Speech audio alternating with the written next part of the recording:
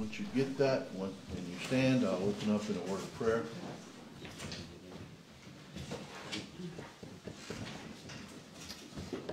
Father, we thank you again for the opportunity to be in the house of God. We thank you, dear Lord, for what you're doing in our midst, what you're doing in our hearts, and what you're doing in the night. I pray that you continue giving us outreach to those around us. I pray that you make hearts open and tender to the Word of God. Help us to be bold and be courageous as we present the gospel, that also we'd be loving and kind, that we would not be offensive to those around us, but at the same time, that we would not back down from the truth, that we would allow you to use us in any capacity you see fit. Father, we thank you again for what you're doing. We ask now for your blessings today. In Jesus' name, amen. Amen. 70. Holy, holy, holy.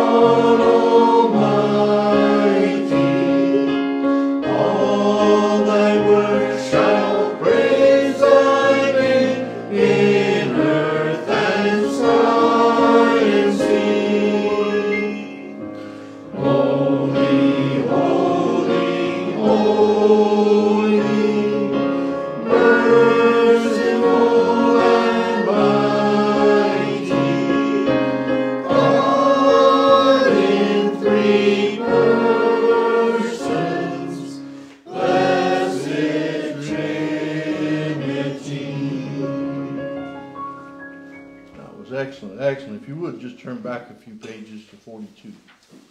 All hail the power.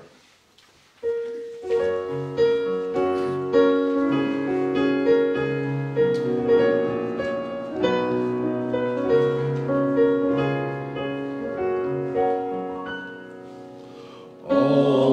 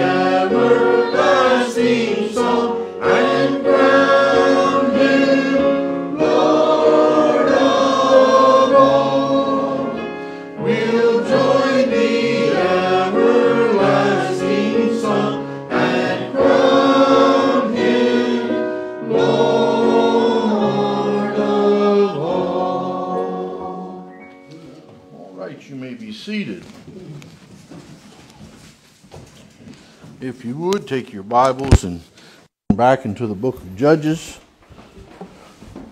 We're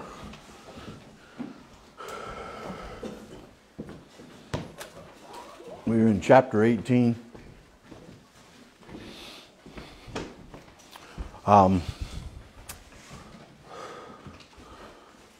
Excuse me, my mind is racing to catch up to try to figure out where I'm at right now.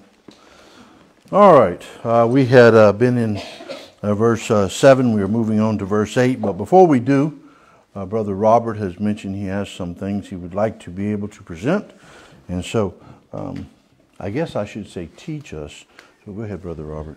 Thank you very much. I found a map that said that the different places that the Israelites were allotted, and the Danites were not allotted the land that they were trying to take over. That belonged to Manasseh. And if you remember the conversation between Joshua and Manasseh, Manasseh did not want to go into the hill country. So they never did go into hill country. The Sidon, right? Sidon? The what? Sidon. Sidon, yeah, thank you. They moved into the very top of the hill country. And that's why they were protected. The trees were never cut down. It was flourishing and had everything one needed. So the Danites basically were operating like the Amalekites when they took on Ziklag. They were just marauders. The Danites, the land that they were given was 300 miles away from where they're going to end up taking over. So I just wanted to give you a little bit. But the other thing was the Levites were given 48 cities, and part of that was the refugees. The Levites had no business being up there either. So everybody had deserted and had a mind to do their own thing, as we're told. And that is the book of Judges, by the way, and every man did that which was right in his own eyes. That's the whole theme. It's not that they were following after God. And we see that from the very first chapter as we've gone through. They all did after their own hearts, which is unfortunately, I kind of think that we live in that time today, that every man does that which is right in his own eyes. It's me too. They got their own truth. They got everything is according to their thoughts. How unfortunate. It's the will of God. It's His word that rules or should rule. Matter of fact, let me just say this. It does rule. They just don't realize it yet. Because one day they will stand before Him and they will be judged by Him, and they'll realize they may have thought that they control the situation, but they do not. And so now we move on down to verse 8. And it's kind of interesting because he kind of clears up some things that I really couldn't answer at the point. I did not go into that type of study.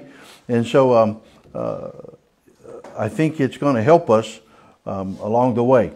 So anyway, verse 8 says, "And they came unto their brethren to Zorah and to Eshtaol, and their brethren said unto them, What say ye?" So who's the they here?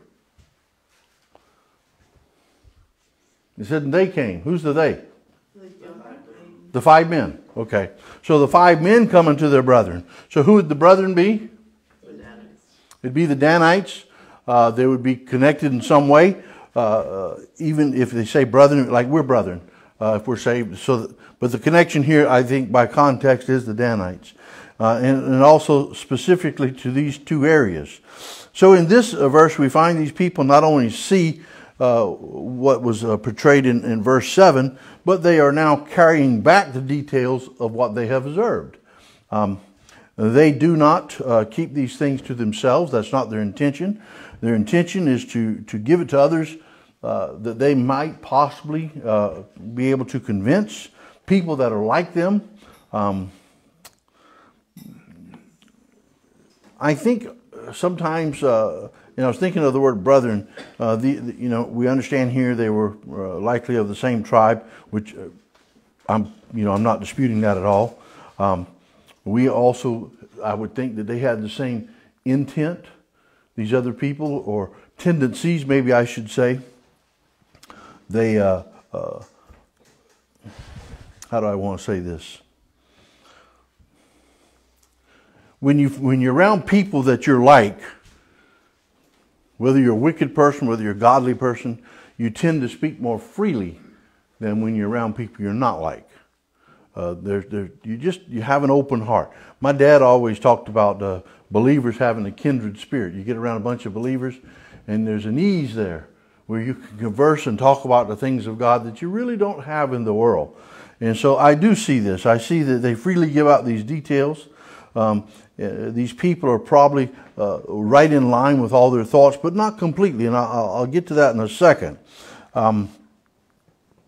Do you think the people they're giving these details and information out to, their brethren, are good people? It's just an opinion. Probably about the same as they are. Probably about the same. Some of them may be more godly. You know, when you get in the crowd, there are always some who have a better conscience than others about things, a better view of things. But in this instance, I have a feeling they're pretty close to the same character. But I still think, you know, there is some variations in that. But in this instance also, we speak of those seeking an inheritance, or possession, if you would. It was very interesting. He had studied and found out that this wasn't really something that should fall to their inheritance. So in the process of seeking after, right now, based on what he said and based on what we know about these people, the young Levite and all, we know that they're not really following after God's will. We know they're not following after God's plan or purpose at this point. So we're back in the flesh. Every man did that which was right in his own eyes. We wanted inheritance. We want it now. We want it our way. And so they move forward with that. In the process of getting this inheritance, it appears to me they're going to have to kill some people. And by what we know, we'll find out, not what we know, but what we will find out, it doesn't seem they have any reservations about that. They are basically seeking, and let me see if I can word this, they're seeking a materialistic possession of their own. Could I say that and we all be in agreement? So they're willing to steal it by any means from somebody else. Does that ring any bells about our world today? You know, we have come in a time, I was just reading about this several days ago. I've read about it a couple months ago as well. We're coming to a time when people are being allowed by law to go in another person's house and possess it. Police won't come and kick them out. They will not come. They will not help you get them out. And when the homeowners, the legal owners, are prevented by the law from even themselves taking the thieves out.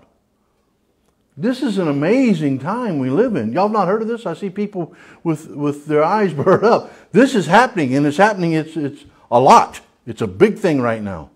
Not only with illegal aliens coming in, and I think especially of the states at this point, but also just squatters.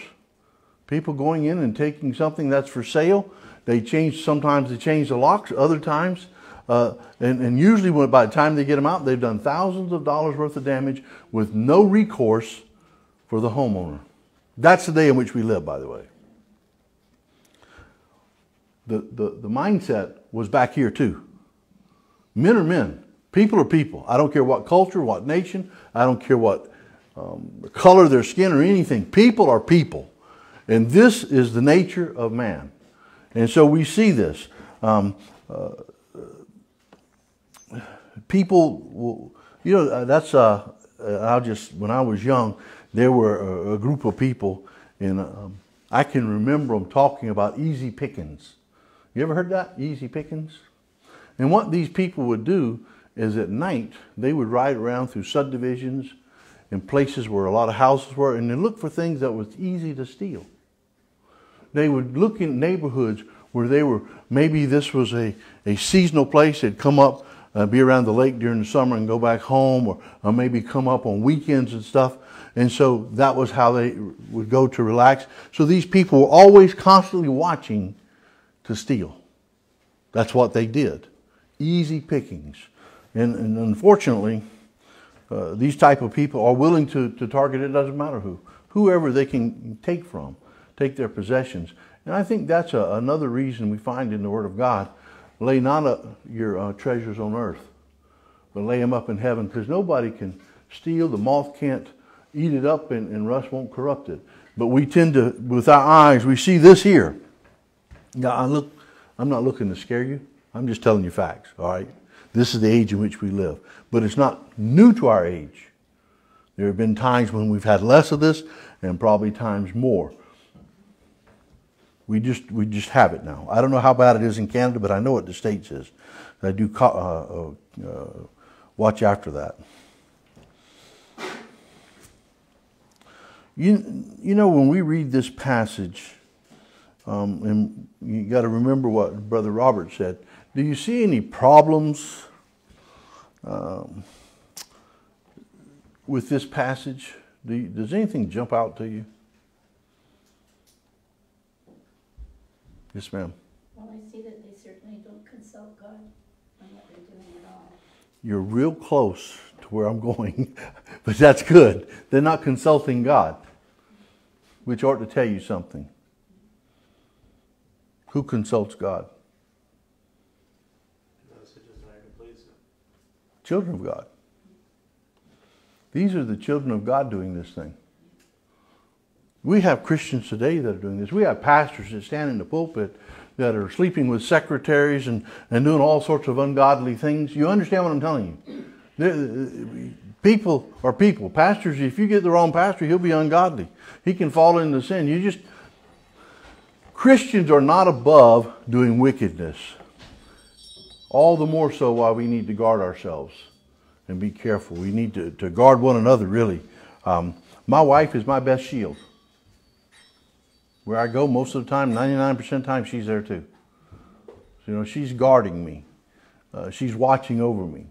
And so praise the Lord. You know, we can guard each other with that. So these so-called children of God, these are the ones doing evil to others. They're God's chosen people.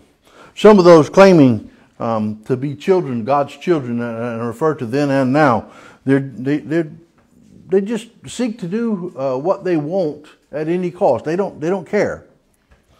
I listen to people sometimes that claim to be doing good. They're doing all these things, and they claim to be Christians. But and maybe they are doing some good. But let me ask you this: you have a person, and it's just an illustration. You have a person who's really has some zeal for the Lord, and he goes out and he witnesses to people. He's very abrupt. He's very hard. And he's very overly zealous for the Lord. Is he doing good or is he doing bad? Well, if he's being led by the Holy Spirit, he's doing right. Well, you've got to go back to the foundation I laid. Yeah, but If he's being abrupt, if he's doing abusive, if he's being overzealous, he's pushing on those people. He's treating them in a way that God would not treat them. God never pushes. He's not a butcher. He's a leader. But if he's led by the Spirit, his whole countenance will be different. we used to have pastors that were fire and brimstone. Today we would say they were pushy and rough. Well, that's a worldly definition of that, because I believe I've listened to several when I was very little that was fire and brimstone. And I really, at that age, I didn't understand everything, but I enjoyed their preaching. I was kind of young to know all about it, but I enjoyed their preaching. I don't think there's any problem with fire and brimstone. I do think there's a problem when there's an emotional appeal. If you remember when we were talking about this faith promise, I said, I don't want to appeal to your emotions. That's not what I want to appeal to. The emotions is of the flesh. I want to appeal to the Spirit of God in you. What does God want you to do? Through this whole thing, I've told you, go and pray and ask what God wants you to do. But there are Christians, and I don't mean to be offensive, but there are Christians that I've known that have been very abusive, that have been very controlling, and claimed that they were moving by the Spirit of God. Be very careful. The Word of God is very explicit when it goes to talking about God and His nature and His character. And so you have to go and compare that. Any good Christian, any spiritual man can fall into that once or twice or whatever through their life. Occasionally, let's say through their life, because I don't want to number it. But it won't be his habit. There's a godliness to him. Can people be overly zealous for the Lord and not sin? Sure. But when you combine all these facts together, then you're getting into a little different situation, because the God always leads you. He always gives you enough light to step by step. He does not push you.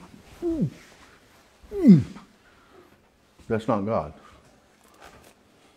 He may come to you and say, yes, sir, go ahead. No, I just I've heard somebody say that in most cases where they found that a preacher or pastor has been really harsh on something, it's because there's some area of their life that isn't right. Could be. And was it the pastor being harsh, or was it the Spirit of God moving? Well, Because I've heard preaching before that just tore my heart up, and nobody else was having a problem. I guess I need to repent. This is just a general Mm-hmm. observation that if somebody was really harsh on a particular issue, it often meant they had another issue that. I will go with this at times, and I try not to pick subjects to preach about. I don't try to I steer away from preaching about tithing and different things. I tend to go through book by book because I want the Spirit of God to deal with that. But are there times when those sermons are hard? Well, yeah, because I've been in here, and when I finish the sermon, you can hear a pin drop. So I knew the Lord was using that, but I always pray that I'm not involved in that. That's why I try to go through book by book, chapter by chapter, verse by verse, because I don't want it to be me. Can there be? Oh yeah. I'm not, but I do my best to remove that. I hope you notice that. But yeah, you don't. When I get involved, I guarantee I'm gonna mess things up. It's the Spirit of God we want involved, and we want Him to administer the hearts. Where one might take the same sermon and be greatly encouraged, some might take that same sermon and be just brought to tears over it because how God's working in the heart. But it's God, not, I hope, never me. But I do believe we do have those out there that are harmful. And I say this, some people play to be Christians and they're not. We have the term wolves in sheep's clothing. Right? They look like a Christian. They act like a Christian. They claim what they're doing is for Christ, but in the end, they're not. It's for self or for others, selfish reason, or they're emotionally moved or whatever it is. I just, the whole idea there was not everybody is who they claim to be. Some are not physically harmful as far as they're not really trying to do something to hurt you. But they could, if they're not living in righteousness, still have a harmful effect on you spiritually. So how do we protect ourselves from these things? And this is the world we live in. How do we protect ourselves? You have to be in the Word yourself. Number one. Number one thing is to be in the Word. 2. Anybody else? Trust in the Lord. Trusting the Lord. Somebody else said something? Prayer. Prayer? Yeah. So if you're in the book, you're in prayer, and you're trusting the Lord, what are you doing? Developing a relationship. That's exactly right. You're building a relationship. And the closer you can walk with God, the easier it'll be. This is not new. The easier it'll be for you to discern the good and the bad, the wicked and the unwicked, those who are not sincerely serving God and desiring to be. You understand? Our protection is our surrender to the Spirit. We say, well, that's a point of weakness. Surrender. Not when it's surrender to the Spirit of God. That's never a weakness. That's the most powerful position you can be in the will of God. Surrendered to the moving of the Spirit to do what He says. And Jonathan mentioned prayer. That is the most powerful tool we have today and the least used in sincerity and truth. How often do we say, well, I'll catch up with this later, or we just have a quick prayer to get through, or don't even pray at all. Prayer is very, very important, the most powerful tool we have. You really, we need to be careful in this day of several things. First, physically, those we allow to be close to us, those we allow in and allow ourselves to be exposed to and to expose our families to. You need to be very careful. Those influences, especially the younger they are, your children, the longer you have them, the deeper ingrained they get, the harder to get out. And then we have the spiritual side of that. Those people are or that are influencing us, we need to be sure that those people are godly people. Those people are have the same goals, to walk with God, to be as God would have us to be, not invariant, not. Don't allow yourself to be unduly influenced. I'm probably going to say this later, but I'll just say it now. Usually when I get into conversations, I used to argue a lot. I love apologetics. I really do. But I've learned that is a useless process when you're trying to lead somebody to Christ or you're trying to leave a positive influence. They remember the arguments, but also when a person argues, they put up that defense, you know. And so now you have to beat down the fence to get to the heart. Well, it's almost impossible to do that because the more you beat, the harder it gets. And if it doesn't harden that gate, it definitely hardens that heart. And some people say, well, you know, you're probably right. And when they tell you that after that argument, they're doing that to shut you up so they can leave. So you've accomplished nothing. And so I don't do that. What I do is when, not every time, because some things I'm so set on, but when they come up with things, I'll say, wait a minute, let me go back. And I'll study through our point of contention, where we disagree basically. And I'll be sure that what I believe is right according to the Word of God. I can't do anything else with them. Yes, sir. We have a prayer here with integrity. If I just take a minute to Say read. again. Prayer for integrity, how we live our life. It's from Psalm 101. I will sing of mercy and judgment unto thee, O Lord. I will sing. I will behave myself wisely in a perfect way. Oh, when wilt thou come unto me? I will walk within my house with a perfect heart. I will set no wicked thing before mine eyes. I hate the work of them that turn aside. It shall not cleave to me. A froward heart shall depart from me. I will not know a wicked person. Whoso privily slandereth his neighbor, him will I cut off him that hath a high look and a proud heart. Will not I suffer? Mine eyes shall be upon the faithful of the land, that they may dwell with me. He that walketh in a perfect way, he shall serve me. He that worketh deceit shall not dwell within my house. He that telleth lies shall not tarry in my sight. I will early destroy all the wicked of the land, that I may cut off all wicked doers from the city of the Lord. Amen. Everything you said was separation. Separate yourself from the wicked. Separate yourself unto God. That's a good one. Now I got to figure out. You're fine. It's the time of life. They're getting older and older. So anyway, let's go back to those. They came in unto their brethren. Those searching out the land. I think these were the leaders. They were the leaders of those in waiting. They were the ones who had the motivation and the courage to go and search out. And you know, it's interesting because there's nothing wrong with us searching out the things of God. But it is wrong when we have the wrong intent, the wrong desire, and the wrong direction to search out the things of the world, not the things of the God.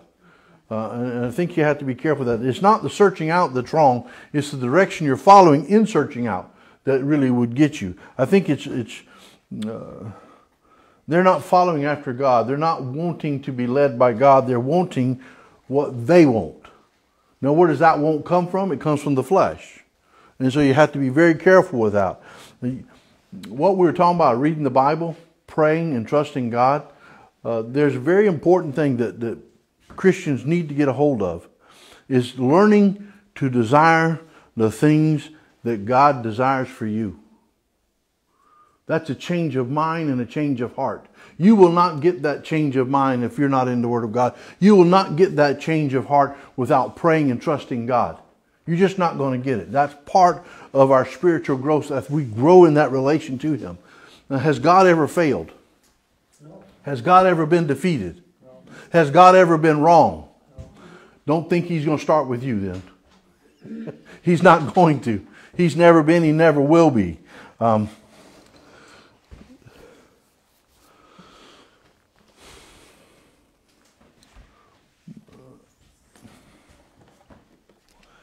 You know, it's interesting. you used Psalms 151, right? 101. 101. I looked at, the first thing I looked at was 1 Thessalonians 4, 9 through 11, and I'm not going to read it all, but it says that, and that ye study to be quiet and to do your own business. You know, what is our business? What did Christ say? I must be about my Father's business. That's our business, by the way. The Father's business. The world is not ours. It's not. Our inheritance is not here. It's different. Now, will we come back? Sure. But I'm not going to get into that and teach that point at this point. I also went to 2 Timothy 2:15. The Bible tells me to study to show myself approved. Who am I showing myself approved to? Men or God? Where does men come in then? And these are some of the things that kind of guided me. Arguing rarely leads to a change of my mind. It normally leads to war. Okay, it's a battle that doesn't.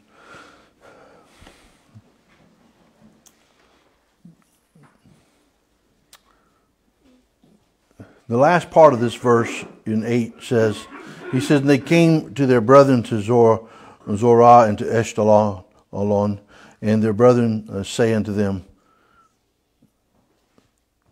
what say ye? What say ye? What's your opinion? Here's what I'm thinking. These people are presenting some truths of what they've seen. They're presenting their perspective, their side of the argument. I think this is an appeal. Their hearts were already sealed in the direction they wanted to go. They wanted to go back and get this piece of land. But when they come back to their tribe, even though a lot of them had the same intent, the same desires, there needed to be some persuasion. Who wants to go into battle and get killed for a piece of land? Who wants to do something to get something? And they're saying, oh man, this is an easy place. These people are secure. It's not going to be a problem. So they're beginning to sell this. Now look at 9. And they said, the 5 men said, they said, arise, that we may go up against him. For we have seen the land, and behold, it is very good. And are you still? Are you still? Be not slothful to go to enter to possess the land. Again, it's convincing. Are you still? Are you still not convinced? Don't be lazy. Don't be slothful. Don't be slow. Let's go and enter to possess the land. These that search out those people, they had returned, and to me, they're instigating a rising up to do what their hearts desired. And again, I still have a great conflict in this matter because I know that God had given the people, and according to Brother Robert, he'd given the people land. Not necessarily this land.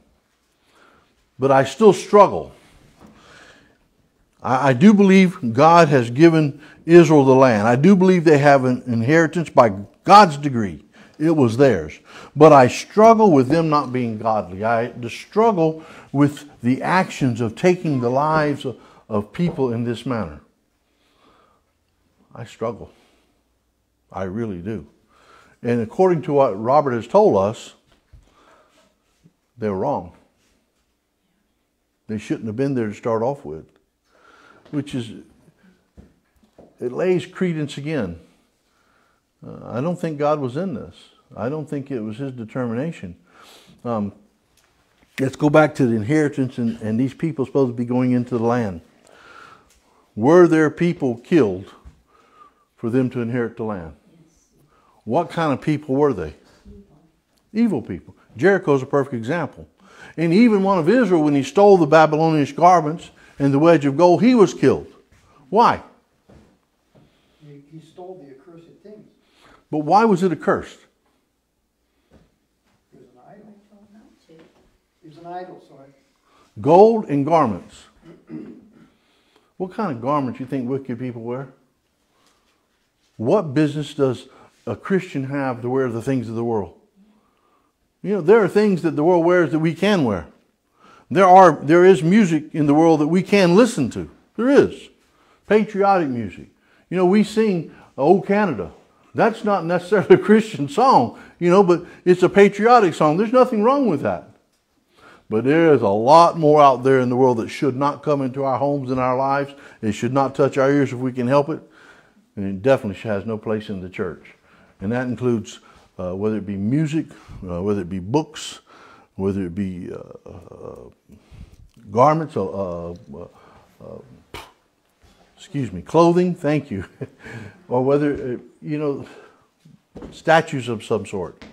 You have these statues, people say are art, and they're from Italy or Rome. I wouldn't call it art, all right? A different type of pornography maybe that they have or had back then. No, I don't agree with that at all. So I keep going back. Was this the manner in which God desired these men to take the land? Were these people they were dispossessing, were they good people? Was this how God's will should have been done? Or was this just in man's strength alone? And I keep going back to the idea, I think it was in man's strength alone. But again, without Brother Robert getting into that, there would have been a lot of things that would have left more question in my mind.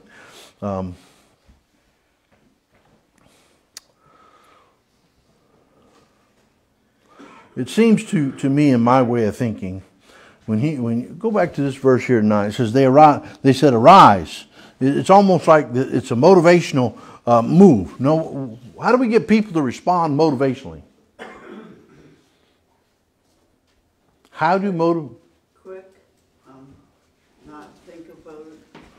Okay, quick decisions, but that appeal is to what? Emotion. This is emotional appeal. Arise. Let's get going. You don't want to think it over. You don't want to think them over because when you get to thinking, what kicks in? Logic. And if you got an emotional appeal, I'm going to jump ahead a little bit and just say this. I've been watching some news about these protesters. You had the Columbia University, Northwestern. I forget where they're at, but anyway, they just conceded and give in to their demands. You had SWAT have to go in, I think to 2 right now, and remove people. But anyway, you have these protesters. Can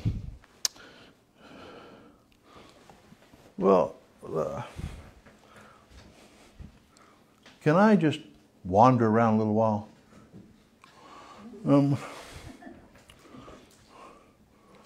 My mind tells me, going back to what's written here, that I am kind of going through and analyzing things according to my mind.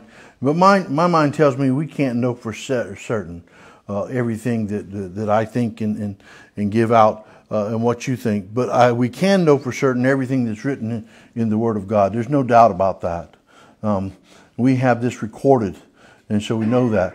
But after the information received, they said, these 5 men said, arise and we go. It seems to my mind that they're the motivators. They're the ones pushing for the others to do this action. And I find that is true in the mentality of people, of humans. Most cases, when people rise up, you have all these big things, whether we're, and I'm going to mention in the States, whether we're talking about Ferguson or whether we're talking about these protesters, a lot of this comes out of 1 or 2 people. They're the ones pushing and motivating. And there's nothing wrong with motivating people to do right, but when they're motivating them to do wrong, to be wicked, it's a whole different ballgame. And so understanding and I'm not destroying a person motivating, I'm destroying the people that are motivating them to the wrong direction. And it's like a warning. So I've looked at a few of these clips and of them protesting against Israel and other things. And then in these clips, ladies, please forgive me. In most of these clips, it's been women at the forefront. And so I ask myself, why? Why are they the face? Women are more emotional. Somebody's stirring them. Somebody is moving them. So you get a woman that's emotional. Who tends to bind to them? More women and men. They'll begin to bind with them. And so they'll easily get a following.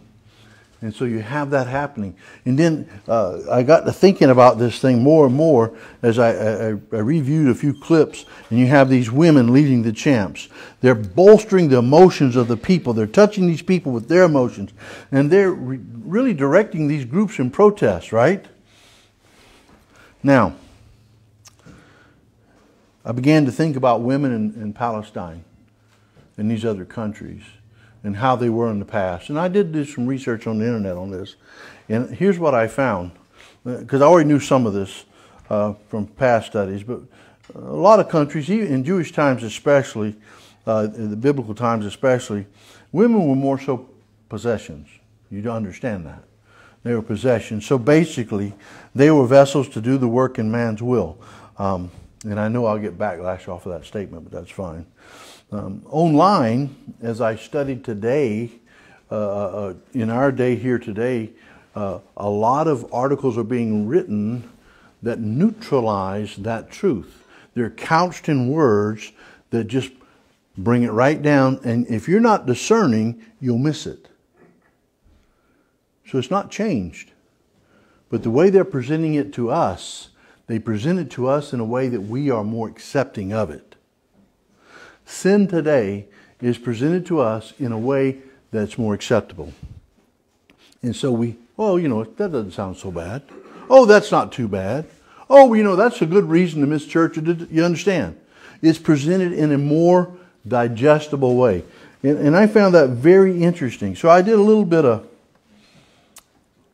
research and going back to the point that it only takes a few to move to these protesters, there are several things I read that was really interesting. First of all, there are always people behind the scenes that do not wish to be uncovered. In one of these, there was a terrorist's wife. He was a convicted terrorist. His wife is the convicted terrorist, Sami al-Aran. And she was hanging out around that Colombian encampment. And they actually got pictures of her and show her right before the raid. Apparently she disappeared in time anyway. So this terrorist, by the way, is he's been deported. He was a professor. This is what we got teaching kids in college. She was joining the mob. She's inciting all this. Where did she get this? Who's motivating her? I would think he is. That's what I would think. So then I kept on reading, and there's also was stated from the New York Police Department that they know there's outside agitators among the students in the Columbia University protest.